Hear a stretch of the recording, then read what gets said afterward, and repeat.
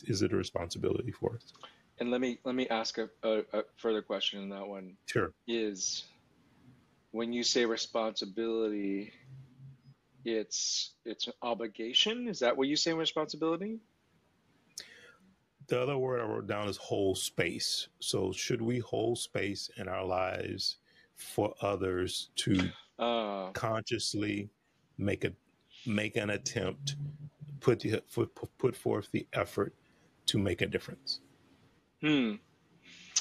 Well, being that we just talked about the need for meaning and value and connection, I feel like the answer is yes, because they go together. And, it's interesting uh, when I think about, a lot of my conversations with close friends, or just anyone really, it's like holding space for them, just being there with them.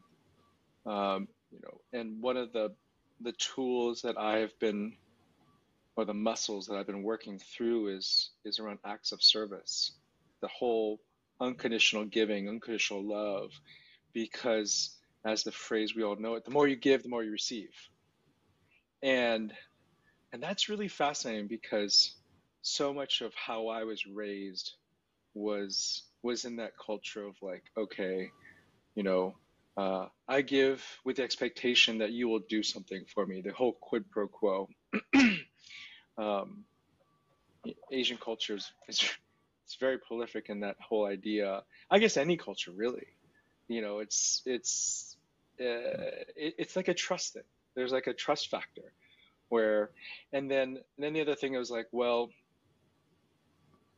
how authentic is that? And in my book, it's not, because if your beingness is one where you will support everything.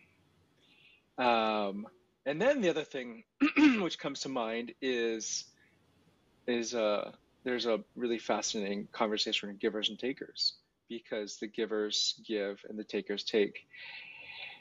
And then the fascinating thing about all of this is like, well, how do you set those boundaries? How do you know when not to support or not to be of service?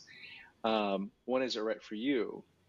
And that's a really tough thing, because for me it's been uh, you know it's easier for me to give more because again, as I said earlier, then I do not have to work on myself. So um, there's a there's a whole component called Mr. Nice Guy syndrome, and it's like, yeah, like I'll keep giving, and then I start building this resentment, when that's reciprocated, and then I go into more of like oh well, then I should be uh, I should be conservative with what I give. And I feel like the answer is yes and no.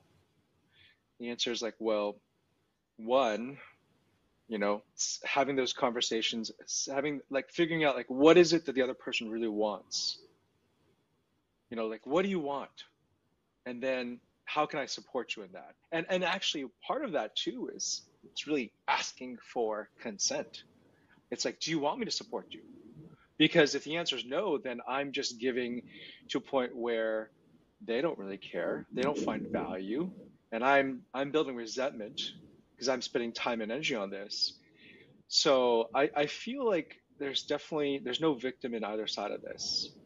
Uh, the challenge with this is, do I have the right tools and communication and understanding and groundedness and boundaries and ability to have that conversation, to pick up those nonverbal cues, to ask those questions which are uncomfortable, And also part of that too is just to, as you said, be there. It's just to listen. Oh, this conversation, they want to talk, they want to get stuff off their chest. And then I enjoy this now. I really, really appreciate this. It's like, if I'm doing less talking and asking questions and like letting them go through stuff and seeing that spark of like, aha, like that brings me joy. I love that. Chris, what about you? So when we're talking about, is it a responsibility that we have to hold space for others, or is it this gift that we choose to give? my short answer would be yes and no. This is about conscious decision. For me, obviously, I've been standing on trying to make positive effects, positive outcomes, things of that nature. Um, it's There's a lot of depth to this. It requires, well, first it requires who the individual is. In certain groups and certain hierarchies, it's almost non-existent. I can't, I know you guys have seen this.